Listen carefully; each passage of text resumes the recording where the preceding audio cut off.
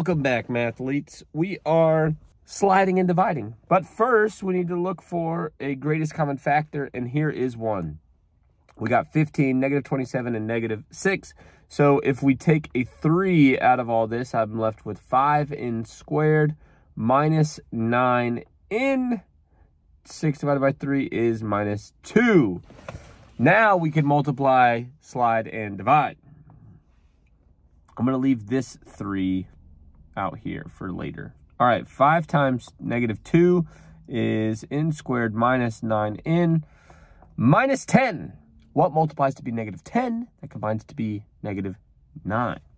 Well, that's 1 and negative 10. Hey, there's our answer. So we have n minus 1, no, plus 1, and n minus 10. These multiply to be negative 10, combine to be negative 9.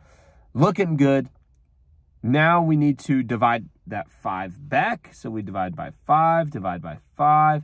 This one's going to slide. So we have 5n plus 1. And n minus 10 divided by 5 is 2. But don't forget, we had this 3 chilling out here. There's our 3. And this is our final answer.